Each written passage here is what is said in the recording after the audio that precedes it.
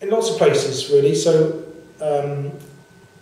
I gave someone talked about something called guerrilla research, which is kind of doing small-scale research. So I think the idea there is that openness allows you to do different types of research. So it's almost allowing you to rethink what it means to do research. And so this idea of guerrilla research, for want of a better phrase, is kind of do small stuff that you don't need funding for, using open data, open tools that you then blog about. So all that kind of stuff is suddenly made possible because of openness.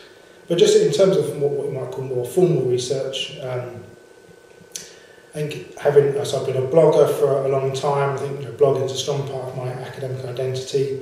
That's allowed me to kind of create a global network of peers, which I think previously I'd have to spend all my time going to conferences and doing keynotes to kind of keep that network up. And though that's led to very tangible results, so I've been invited to go and give keynotes in different places, for example, and that's because of my online identity, which you might regard as sort of open scholarship. But also it's led to formal research projects we've got funding for through a network of people. And also just that I publish my stuff openly, so it's always open access. And if I don't publish it in an open access journal, I'll blog it and then tweet those results. So in many ways that kind of dissemination pattern has changed quite nicely. It's not just about the article now, it's about the kind of conversation you have about it.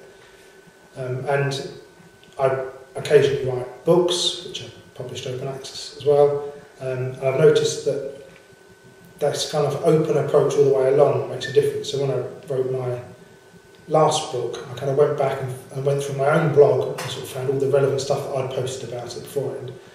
And that not only gave me a starting point for the book, I wasn't starting with a blank slate, so that was good, but also I found loads of people had commented on those posts, which I could then follow up on those links, or maybe got me to rethink what I'd been doing. So writing the book was a much more open process. So openness has really changed the way I work in that sense.